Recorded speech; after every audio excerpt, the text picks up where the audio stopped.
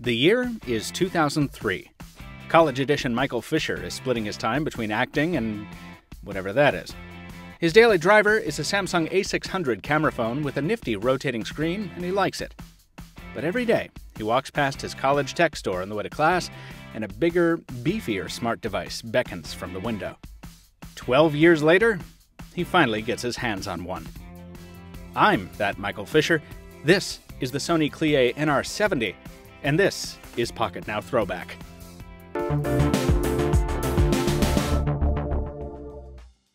Despite its resemblance to the clamshell communicators that were its contemporaries, this CLIÉ was, well, first of all, it wasn't a phone. Sony called it a personal entertainment organizer, basically a PDA on steroids.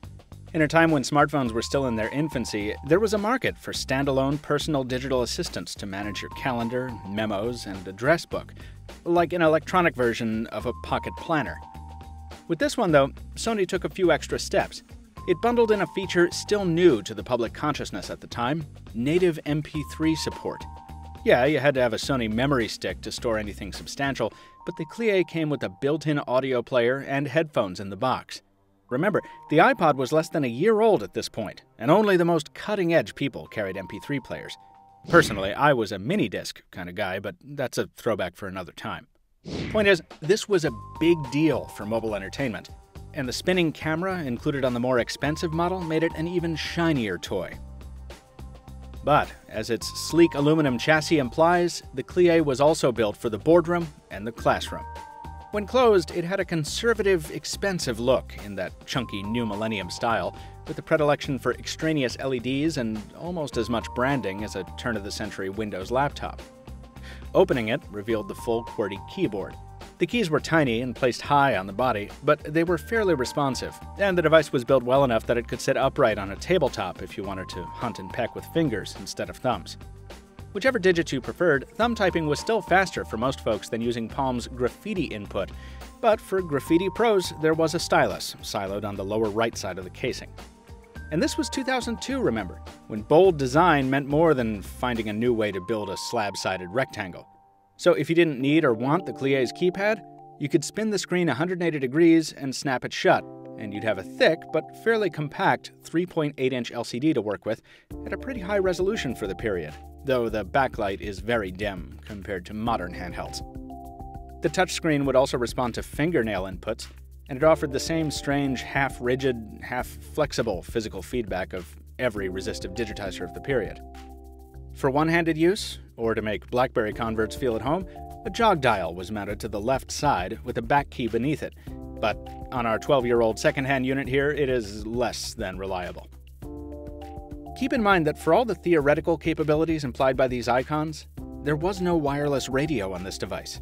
The Palm software had the capability of dialing into an internet connection, but you needed to dock with the included Sony Cradle wired into your computer to sync and connect. And speaking of the software, it's the old Palm OS 4.1. Just like I remember from my old Trios, it's speedy and zippy, even on this 66 MHz Dragon Ball processor. Doubtless because you're only able to run one app at a time. CLIÉ owners also had access to the Palm app collection, the biggest around at the time, opening the possibility of running everything from video players to remote control apps for the IR port up top. But again, this was a PDA, not a smartphone. To do almost any communicating, you needed to dock with a PC. In retrospect, with all those limitations, it's easy to see the CLIÉ as archaic, even for its time. And with some of the first true smartphones debuting right around then, the more forward-thinking people of the period knew that standalone PDAs like this would soon go the way of affordable gas prices, Napster, and Hanson. But in 2003, the CLIÉ in the window that I drooled over every day was the perfect piece of pocket tech.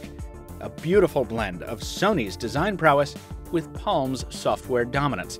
And the ultimate tease for a kid with an appetite for the futuristic, but the pocket change of a college student.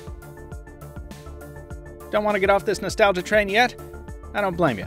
Check out our earlier throwback reviews here on YouTube and at Pocketnow.com, and share your PDA memories in the comments down below next to the like and subscribe buttons. Use them, please. Till next time, this has been Michael Fisher with Pocketnow, Captain Two Phones on Twitter, off to listen to more Jimmy Eat World and Andrew WK and Bloodhound Gang and other such things. Thanks for watching. We'll see you next time.